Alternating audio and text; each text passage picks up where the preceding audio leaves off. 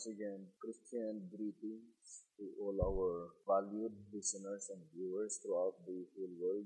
This is our special episode number 34 as the last final warning message just prior to the close of the vision. Now, I would like to read TTG number 2, page 20. TTG number 2, page 20. Well, I for one do not question anything God has spoken through His prophets. I know that He does not lie, that He is well able to direct the writings of His prophets, that He makes no vain promises, that He is able to fulfill all He says, that His prophecies never fail. I take the promises of rebuke as readily as the promises of commendation. I study my duties as laid down by Him with as great pleasure as I study the promises of glory. TTG number 2, page 20. Now, I would like to read this reading in the writings of Alonzo Jones. Let me read to you. It says here, it is important, therefore, for us to study the prophecy and see what it says, and as much as possible, what it does not say. So I would like to read again. It is important, therefore, for us to study the prophecy and see what it says, and as much as possible, what it does not say. So, there are two things mentioned in that reading that we need to study in sincerity the prophecy and see what it says. And as much as possible, we need to study those things by which the prophecy does not say. Now, for example, I would like to cite this example in 12 Symbolic Code, number 6 and 7, page 7. 12 Symbolic Code, number 6 and 7, page 7. Though some may understand that the church was to be in the wilderness only for the duration of the prophetic 1,260 days, it should be pointed out that Revelation does not say that. The Revelation only says that the woman was to be fed in the wilderness 1,260 days. It does not say how long she would be there. From Symbolic Code 6 and 7, page 7. So, it says, it should be pointed out that the Revelation does not say that. So, we need to study the prophecy, what it does say, and also as much as possible, we need to study what it does not say. And that is why we need to be very careful in studying the prophecy. And most important of all, to always remember that we need to distinctly separate the false expectation of the prophets and the biblical truth. So let us read again the statement in the old Symbolic Code. 7 Symbolic Code 7 to 12, page 19. We have learned much, and no doubt there is much more for us to learn. It is the follow-on and the go-through spirit that will finally land the remnant without fault in the heavenly Mount Zion. My conclusion is that we should give up no scripture truth, but that our false applications and interpretations of scripture and consequent false ideas of order and propriety should be given up as fast as possible.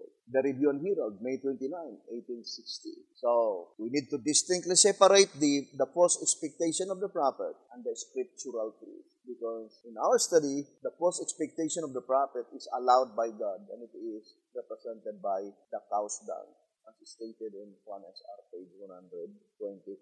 So let us now proceed to our study, brothers and sisters. I would like to read that statement on timely greetings, by which 1TG 29, page 8, page 9 rather, 1TG 29, page 9, it says, the answer to all these questions is simply this. There must be an awakening to spiritual poverty and earnestness in searching truth. So, there are two periods of time predicted beforehand, awakening of spiritual poverty. First, pertaining to the righteous, they will be awakened to their spiritual poverty while provision still lingers. Whereas the wicked, they will be awakened to their spiritual poverty when probation closes. Now, for example, this reading in 2TG number 24, on page 23, it says, the church, therefore, will not sleep forever. The true people of God will awake to their poverty. What poverty? Spiritual poverty. And who are they that will be awakened to their spiritual poverty?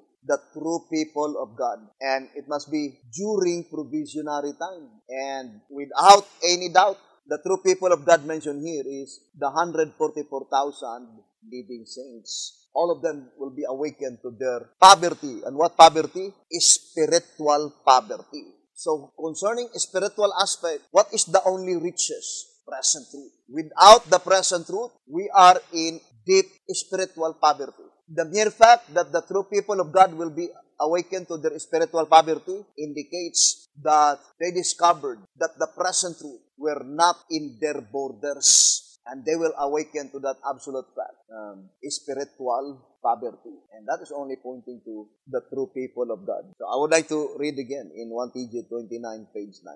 The answer to all these questions is simply this. There must be an awakening to spiritual poverty, an earnestness in searching truth. And to repeat again, that must be pointing to the people of God, the true people of God. I remember in 1 TG 27, page 6 and 7. 1 TG 27, page 6 and 7, it says, from these verses, it is apparent that the unfoldment of these scriptures brings a revival and reformation among God's people, such as the world has never seen. Those who receive the truth in its fullness, you see, those who receive the truth in its fullness, humbly confess that they are sinners and that they wish to know the worst of their case. They gladly sacrifice anything and everything. To them, no sacrifice is too great that would bring them closer to the Lord. As soon as their pride of opinion leaves them, as soon as they humbly inquire how to come and bow before the Lord, just that soon the answer comes to them. So it says, as soon as their pride of opinion leaves them. So that is one of the greatest miracles that God's people will leave completely their pride of opinion. In 2 TG number 19, page 10 and 11. 2 TG number 19, page 10 and 11. It says, when will this be? It will have to be just as soon as God can get a company of people to see eye to eye, Isaiah 52 verse 8, that their own so-called good deeds are but filthy rags, and thus be of one accord. The only such company in prophecy, you know, is the 144,000. The first fruits, the servants of God, who stand on Mount Zion with the Lamb, without guile in their mouth. Revelation 14, verse 1, verse 4 and 5. To achieve such a happy, holy state, the church must experience a mighty revival and reformation, a shaking, a sifting, such as she has never yet experienced. Yes, if everyone were to cast away his private ideas and opinions, it would indeed bring the greatest revival and reformation since the day of Pentecost. 2 TG number 19, pages 10 and page 11. It says, at the time when pointing to the entire constituent of the 144,000 living saints, all of them cast away their private ideas and opinions. That is the time by which such projected event, the greatest revival and reformation, will be launched since the day of Pentecost. Remember, in Desire of Ages, on page 280, it says here, Desire of Ages, page 280, it was this that proved the ruin of the Jews. It will prove the ruin of many souls in our day. Thousands are making the same mistake as did the Pharisees, whom Christ reproved at Matthew's feast. Rather than give up some cherished idea or discard some idol of opinion, many refuse the truth which comes down from the Father of life. They trust in self and depend upon their own wisdom and do not realize their spiritual poverty. They insist on being saved in some way by which they may perform some important work. When they see that there is no way of weaving self into the work, they reject the salvation provided. Desire of Ages, page 280.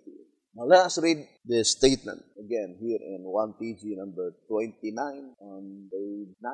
It says, the answer to all these questions is simply this. There must be an awakening to spiritual poverty and earnestness in searching truth. There must be a stop to sin. There must be a sinless place and people, an ark of safety, so to speak, if we are ever to be saved from the plagues. Then it says, Achan's too must be put away before Israel can triumph and take the land. God in His wisdom knows that it is better to destroy comparatively few enemies of truth than to lose the whole world. All the stumbling blocks must be removed. The main subject here is Achan. It says, Achan's too must be put away before Israel can triumph and take the land. And who are they? The Achans of today. So it's very important to understand who are they? The antitypical Achans. That God would remove them before God's people can triumph. Now here in track number 4, let's read page 43. Track number 4, page 43. Achan's taking the Lord's money represents that class of church members who covet the silver and the gold which he has set apart for himself, and who thereby rob him of that which is his own, tithes and offerings. So who are they, the Achan's? They are those who rob him by tithes and offerings. And let us now study closely, brothers and sisters, this represented by Achan's.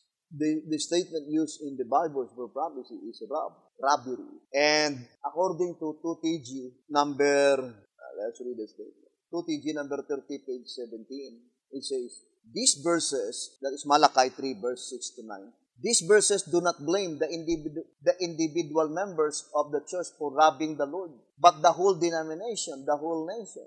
So the robbery here is not individual, but it is the whole nation. Why? Because the individual are faithfully giving their tithes and offerings. But according to the shepherd's rod, they brought their tithes and offerings to the treasury, which is not recognized by God as His. Now let us read in 2TG number 30, page 18. Where is one to look for God's storehouse? So it says here, where is one to look for God's storehouse? Wherever God's truth is for today, from wherever meat in due season is dispensed. The statement, bring ye all the tithes into the storehouse, implies that some are already bringing into it, but not all. This, along with the charge that the whole nation is robbing God, positively shows that the tithes are now brought not to God's storehouse, but to some other house. To repeat, God's storehouse has ever been and ever will be where the message of the hour is, where the present truth is, the house from which meat in due season is dispensed at the time the tithes are paid. 2TG number 30, page 18. So that is the statement, very plain, given by the shepherd's rod. Now, I wanted to read this reading in track number 4. It says here, track number 4 on page 43 and page 44. Let's read the statement given by the shepherd's rod. It says, the tithes and the offerings are of the Lord's substance, and those who think that they can so manipulate them as to accomplish whatever end is desired are deceiving themselves, not God. For His command is, bring ye all the tithes into the storehouse, that there may be meat in mine house. Malachi 3, verse 10. The storehouse is the only place designated where one may bring the tithes and offerings and unload from his shoulders the heavy responsibility which a faithful stewardship imposes. To do otherwise with them is to leave one's account in the heavenly ledger, standing in the red, even though one may appropriate them to some meritorious work of charity. Well, it is yet today. Therefore, flee from this sin of Achan's before it is forever too late. As I live, saith the Lord God, I have no pleasure in the death of the wicked, but that the wicked turn from his way and live. Turn ye from your evil ways, for why will ye die, O house of Israel? Ezekiel 33, verse 11. Now, here's another statement that I would like to read to you. In volume 6, Testimonies for the Church, on page 15. So I would like to read. The Heavenly Watchers, volume 6, page 15.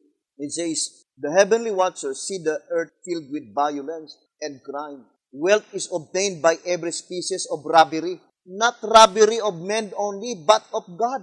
And we know that the only robbery of God is tithes and offerings. Now, I would like to read again the statement here, volume 6, page 15. The heavenly watchers see the earth filled with violence and crime. Wealth is obtained by every species of robbery, not robbery of men only, but of God. Men are using His means. So there are many people using God's money to gratify their selfishness. Everything they can grasp is made to minister to their greed. Avarice and sensuality prevail. Men cherish the attributes of the first great deceiver. They have accepted him as God and have become imbued with His Spirit. I would like to read 1TG number 18. 1TG number 18 on page 17. What a fearful responsibility rests upon those who carelessly handle the Word of God, who pose as sole guardians over the people, but who in reality are guarding that no soul escape landing in hell. Both they and their abominations will fall in the ditch. Indeed, if any reform is needed in Christendom, it is certainly needed worse in this one line. So what a fearful responsibility rests upon those who carelessly handle the Word of God and who pose as sole guardians over the people, but who in reality are guarding that no soul escape landing in hell. Because supposed to be, if you are a shepherd, you need to guide the people to accept the truth. But that is always the opposite. Those who are in the leadership, they are the very ones who hinder the message, brothers and sisters. So, in this study, it is a warning message to all. Before everything is too late, we should not follow the attitude of Achan that he confessed when everything is too late. So while provisionary time still lingers, we need to listen to the message, this last final warning message. Now, I would like to read a statement in 2SR, page 100 and page 101. It says, if God's ideal is to bless the world through the medium of His church on earth, and they to whom the gospel for the world is committed have left the ship and are serving the devil in the person of themselves, where is the hope of the world? Where is the hope of the world? The only answer that can be given is, woe to the sinners in Zion. God will gather His sheep. He will have a church. But what will be the reward of those who were instructed to feed the lambs and are feeding themselves? Christ, who sees the end from the beginning and with His all-seeing eye focus on present-day condition, has said, who then is a faithful and wise servant, whom his Lord hath made ruler over his household to give them in meat in due season? Of course, the only hope of the world is the gospel. But what if the church by which unto them was committed the gospel have left the sheep and are serving the devil in the person of themselves? The question is, where is the hope of the world? The answer is God Church. It says, He will have a church.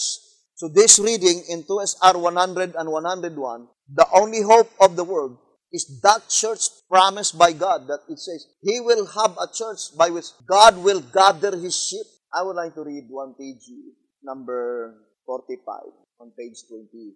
1 TG number 45, page 20.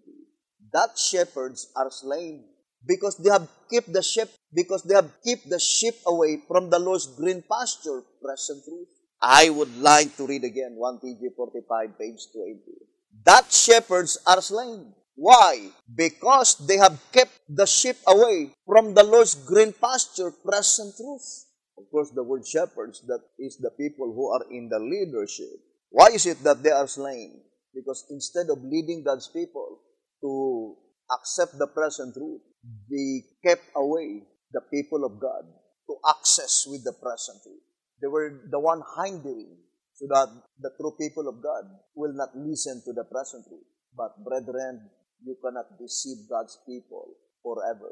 And what we are doing is only a condemnation upon ourselves. So I would like to read again the statement on answerer number 4. It says here in answerer number 4 on page 23, that whoever continues to hold his people in bondage and in ignorance of this truth, will he tread in his anger and trample them in his fury and sprinkle their blood upon his garments, thereby staining all his raiment and thus setting his people free.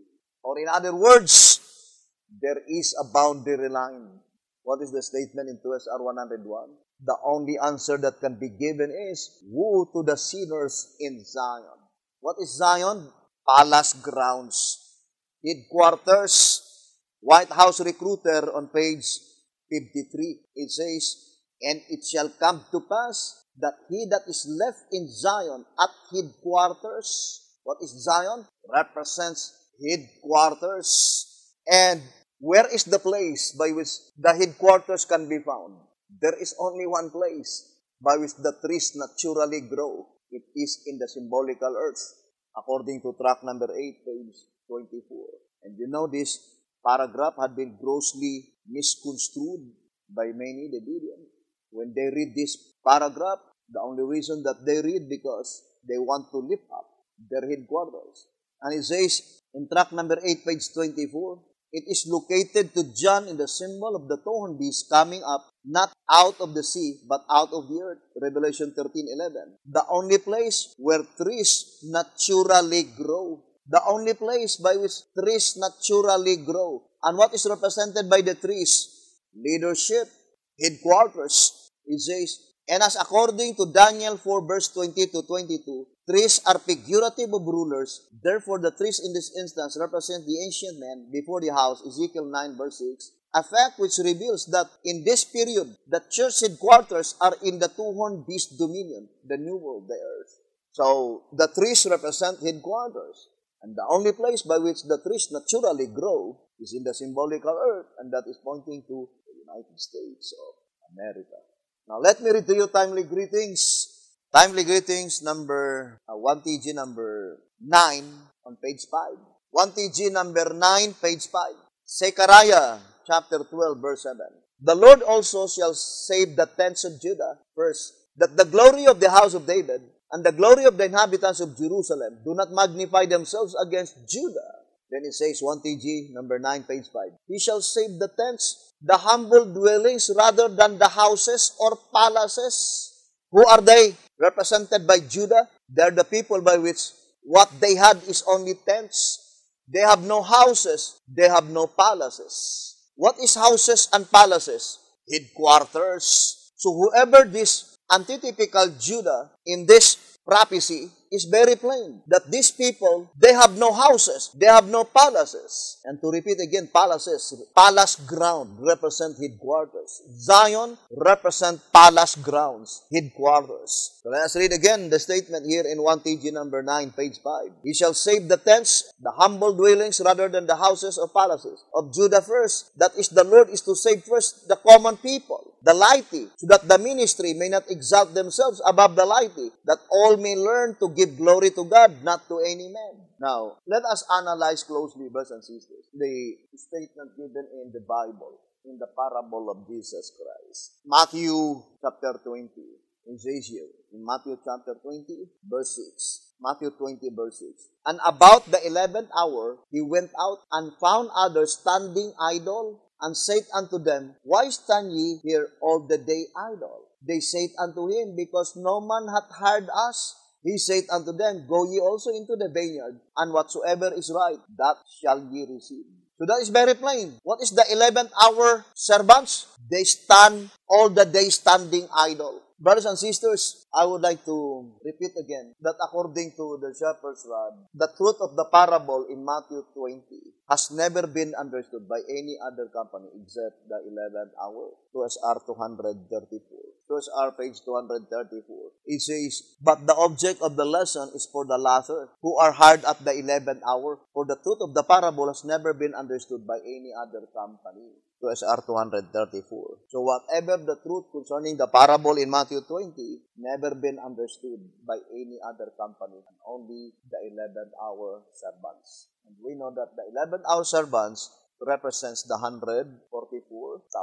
Represent the 144,000. White House Recruiter on page 28, it says, Hence it is to be proclaimed by guileless servants, the 144,000, the servants of the 11th hour. The servants of the 11th hour. So that is very plain, brothers and sisters. Now, since Matthew chapter 20, in that parable, only the 144,000 been able to understand. Why? Because understanding cometh only from Jesus Christ. And the only reason that it is the 144,000 understood the parable in Matthew 20, it's so because Jesus Christ did not unfold such truth to any of them who experienced grave and resurrection, but only to the 144,000 living saints. And the same with the statement in 1SR page 13. It is because it was not present truth in their time. I would like to quote again that statement in 2SR 118 saying, This grammatical rule is observed in the scriptures, and it is one way to recognize present truth. 2SR 118. And it is even more definitely applied to the Bible. That is why in 2SR page 18, it says, one of the chief reasons why confusion arises among Bible students. So I would like to read again. One of the chief reasons why confusion arises among Bible students is because they do not entirely depend on the biblical expression of the words. They think themselves wiser than the prophets who were inspired with the Spirit of God, and thus wish to correct the words and meaning of the Holy Bible. Hence, finite mortals have attempted to rectify and correct the Infinite One, whose wisdom, power, and vision is unsearchable. So that reading is very plain that we need to depend entirely on the biblical expression of the words in the Bible, because God is infallible God, 1 SR 232, and His works always spell perfection even to one jot or one tittle. Now, look at the biblical expression given in the Bible. I would like to read the statement. It says, and it is Jesus Christ who said it. Matthew 20, verse 6. And about the 11th hour, He went out and found others standing idle, and said unto them, Why stand ye here all the day idle? Remember, it says, all the day. That is the biblical expression given in the Bible. It did not say half, but all the day they were standing idle. Who are they? The 144,000. So that is one of the experience that all of them have the same experience. All the day they were standing idle. Now it is not pointing to secular job or whatever it is that the 144,000 are doing nothing, because they were industrious people. They were not lazy. But what the Bible is saying, that all of them within that, all the day, all of them, brothers and sisters, of course, it is pointing to the gospel ministry. So the entire 144,000, there must be a specific period of time by which in that time, all the day, the entire daylight, they were not, how we call that one, supported by the tithes. Because they said, no man hath hired us. What is their answer? It says, they said unto him, because no man hath hired us.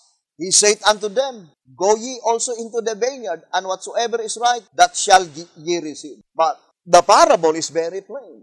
The entire constituent of the 144,000, they were standing idle all the day. Who said that? Jesus Christ. Now, I would like to read White House Recruiter on page 17. White House Recruiter, page 17.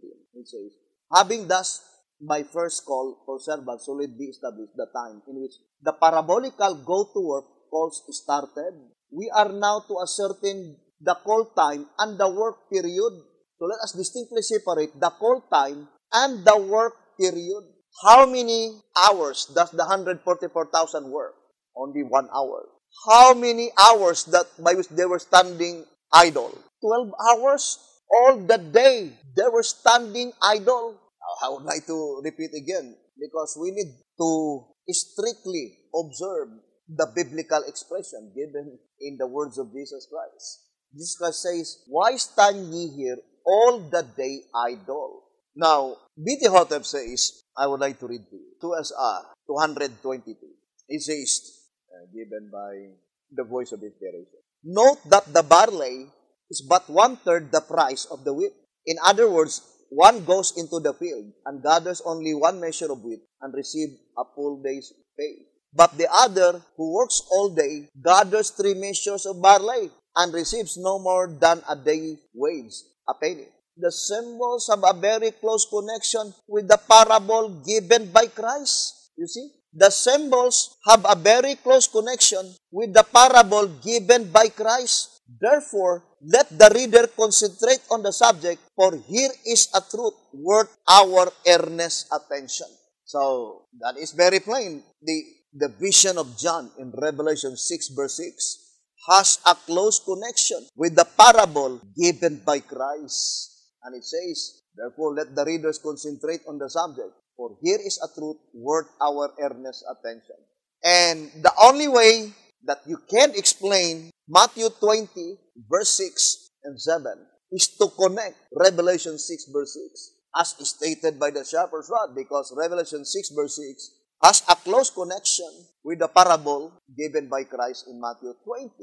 Now, let us read 2SR 225.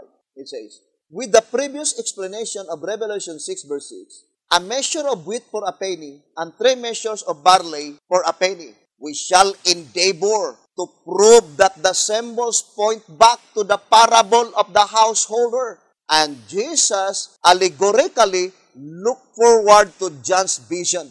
If the explanation perfectly fits the parable and the vision, I would like to read again the statement. If the explanation perfectly fits the parable and the vision, in harmony with God's book and law, and a present truth lesson is derived therefrom, then only must we accept it as truth.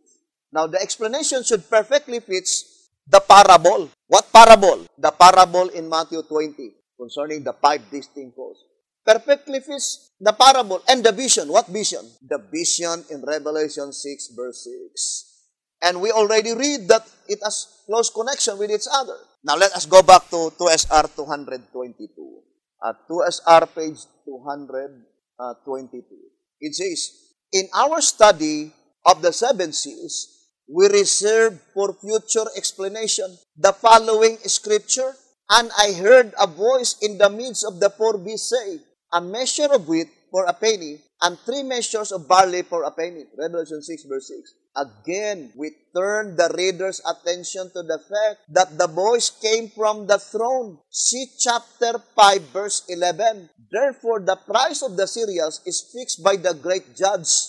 There must be something of great importance in these symbols, for the great Jehovah himself is speaking. Now, let us ponder deeply, brothers and sisters.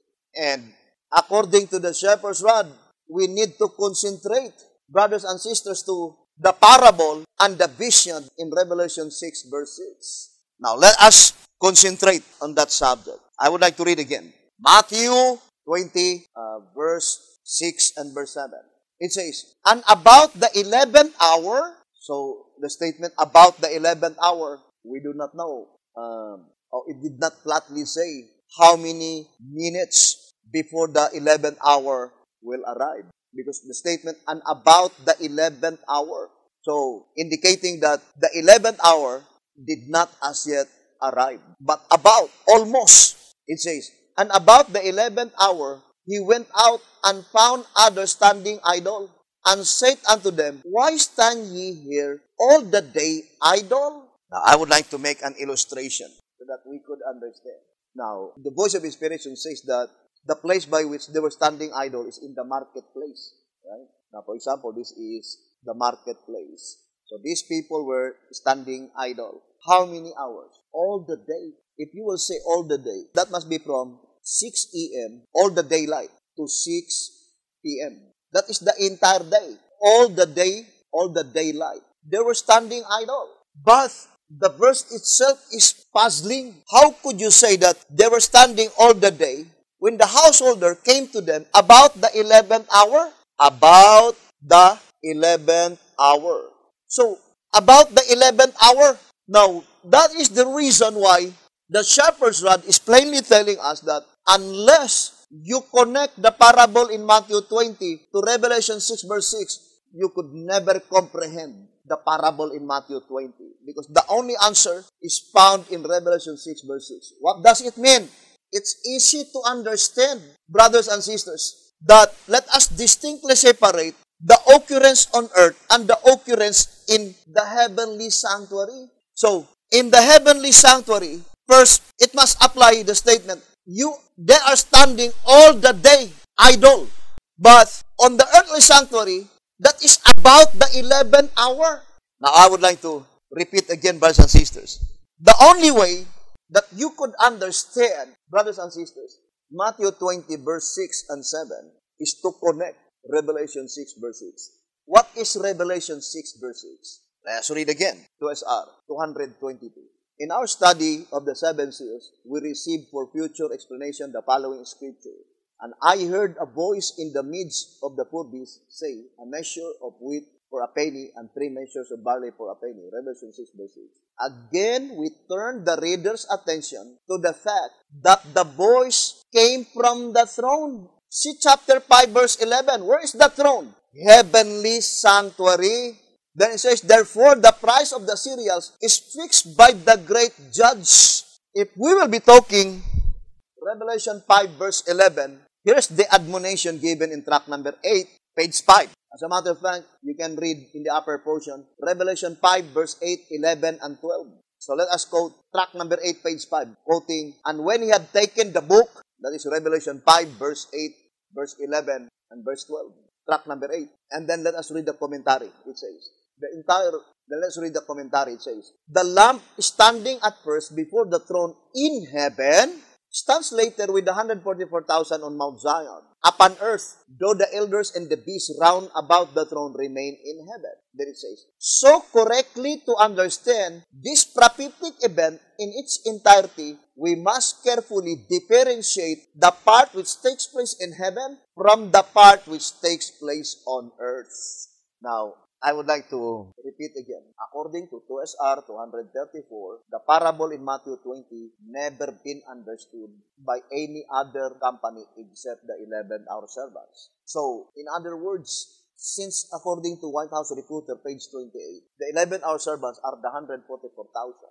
Our life, if we are among the 144,000, we're already guided by the words of inspiration, what we will do or what we shall do, in accordance with the description given in the Bible as explained by the shepherd's rod. All of them are standing idle all the day. That is very plain in Matthew 20, verse 6. So, that verse cannot be understood unless you connect to the proceedings in the heavenly sanctuary, because Revelation 6, verse 6 is the proceedings in the heavenly sanctuary. The voice came from the throne. Where? In the most holy place. Revelation 6, verse 6. Whose voice? The voice of God the Father. So, in that instance, we are given the admonition, in order to understand the entire truth of the parable, we need to connect to the proceedings in the heavenly sanctuary. And let us distinctly separate the occurrence that takes place in the heavenly sanctuary and the occurrence that takes place on the earth. So, brothers and sisters, we can easily discern that the entire constituent of the 144,000, all of them pass a period of time by which they were standing all the day idle. All the day. It tells me that some of them standing idle only 4 hours. Some of them 6 hours. No. All of them standing all the day idle. Not saying that they were lazy, because they were, according to Answerer, I think it says that the 11-hour servants, no, they were industrious people. They were not lazy. So it's only pointing to the gospel ministry. They never been, all of them, they never been in the gospel ministry by which someone is hiring them, someone is paying them tithes and offerings, and that is the reason that they were working. No, all of them, the entire 144,000, all of them standing idle all the day. Therefore, we need to understand what period of time by which indicated in that statement in Matthew 20, verse 6, that they were standing all the day idle. Remember, I would like to read to you here in White House Recruiter on page 15. It says, "The truth is now become clear that the parable divides the time of salvation into two equal parts of 12 symbolical hours each. The period before the Bible, the night, and the period during the Bible, the day, lending additional force to the fact that the parable does divide time. Jesus declares, 'Are there not 12 hours in the day? If any man walk during the day, he stumbleth not, because he seeth the light of this world.'" John 11, verse 9. I think everybody of us can understand the word equal. Let us define first in the dictionary, what does it mean by equal? For we are admonished by the shepherd's rod to observe the language, and inspiration never does anything vain or careless. I would like to read here in the Old Symbolic Code. What? Equal. It says, being the same in quality, size, degree, value, or identical, uniform. So, that's what it means by equal. For example, can you say that 3 and 2 are equal? No. 3 is greater than 2. Or 3 is more than 2. 2 is less than 3. That is not equal. If we will say 2 plus 2 and 2, then that is equal. And since the statement says that the time of salvation is divided into 2 equal parts, 12 hours in the daylight and or 12 hours in the nighttime and 12 hours on the daylight, that is equal. And there is no other day by which the nighttime and the daylight are equal is the vernal equinox. That is why of all the signs given by the shepherd's rod or given by the word of God, it is the vernal equinox by which such signpost is immovable. That is synonymous to the statement, God the Father fixed the price of the cereals, because the word fix is synonymous to the term immovable. It could no longer be changed. Now let me read to you answerer number 3 on page 11. It says, and so it is the Passover, the atonement, and the Feast of Tabernacles, the 3 most important feasts in the year. Besides, other feasts are controlled by the solar year and by the lunar month. The weekly Sabbath by the day in which creation began. The year itself by the vernal equinox, the immovable signpost. You see, brothers and sisters, what signpost which is immovable, fixed, it cannot be moved?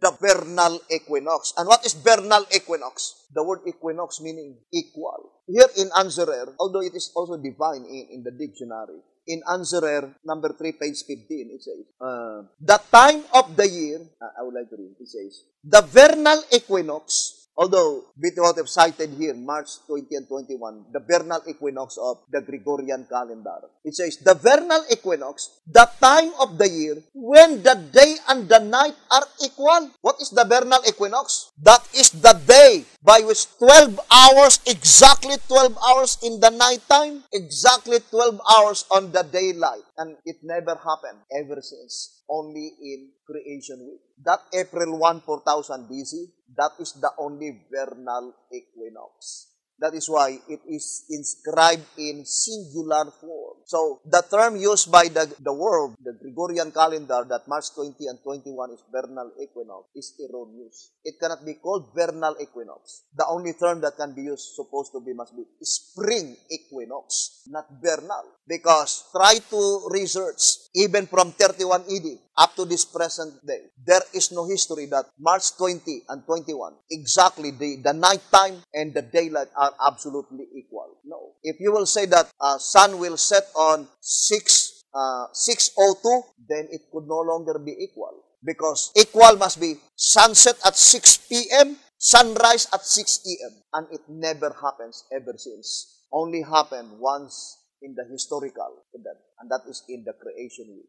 Otherwise, the statement must be grammatically incorrect, saying immovable signpost, inscribed in singular form. And there is only one vernal equinox. Or in other words, the only true calendar is the calendar from April 1, 4000 BC onward. 360 days every year, 30 days to a month, 12 months in a year, 12 times 30 equals 360. From that calendar onwards, 360 days every year, is the only true calendar. And that signpost that had been placed by God in the creation week, Wednesday, the time when the moon had been created, exactly at 6 p.m., the moon had been created. And then exactly at 6 p.m., the sun had been created, the first sunrise. And that is the time by which the nighttime and the daylight are absolutely equal. Only April 1, 4000 BC, the vernal equinox, that signpost, which fixed by God, and that signpost is immovable. Now, let us go to the parable in Matthew 20. Brethren, it is a very important subject that we need to study, and it is concerning the experience of the 144,000. Or in other words, the statement, strive with all your power to be among the 144,000, 7 BC 970, is to know the description of the 144,000. And after knowing the description, then let us apply it into our lives in order to be among that special number. Now, one of the description given in the Bible is that all of them are standing all the day idle. Therefore, we need to study what is the absolute significance the entire period symbolizes by 12 symbolical hours, by which symbolizing 24 hours, the time of salvation, represented by the figurative vernal equinox. 12 hours in the nighttime and 12 hours on the daylight. And that event can never be understood unless we connect to the proceedings in the heavenly sanctuary. So, that is our next goal on our next episode, brothers and sisters, concerning that event. They were standing all the day idle, and we will show to you the beauty of the prophecy as recorded in the Bible and as explained by the shepherd's rod. So, to repeat again, one of the experience by which the entire 144,000 has the same experience, they pass a period of time by which all of them, they have no shepherd. All of them scattered throughout the whole world without a shepherd. That is the description of the 144,000. But who are they, the description to those who will say the harvest is past, the summer is ended? All of them who are under the leadership of many shepherds. But after the summer is ended, after the harvest is past, they will finally realize and they will be awakened to such spiritual insensibility. At last, they discovered that the shepherds whom they implicitly trusted for their salvation had deceived them, all who followed them. So that is not the description of the 144,000. It could not be said that the shepherds whom they implicitly trusted for their salvation, how could it say to the 144,000 while they have no shepherd? Ponder deeply, brothers and sisters. So the only shepherd that the 144,000 recognizes in that period of time is Jesus Christ, the true shepherd, the good shepherd.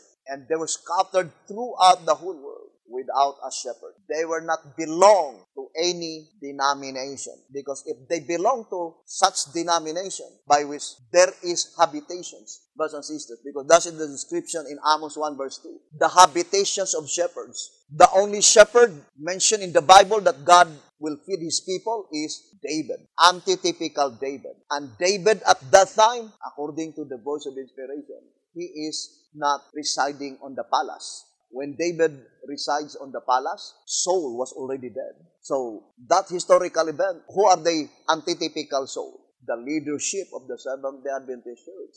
Track number 8, page 47 and page 48. The leadership of the Seventh-day Adventist Church, antitypical Saul. Historically, when David already sitting on the throne, when David were already in the palace, at that time, Saul was already dead. Showing in the antitype that before that time, when Saul was still alive, antitypical David has no headquarters. He has no palace because palace represent headquarters. So we'll continue that subject, brothers and sisters, and hoping that God would bless us and would help us. Thank you very much for listening and view this program. May the good Lord bless you and have a beautiful, wonderful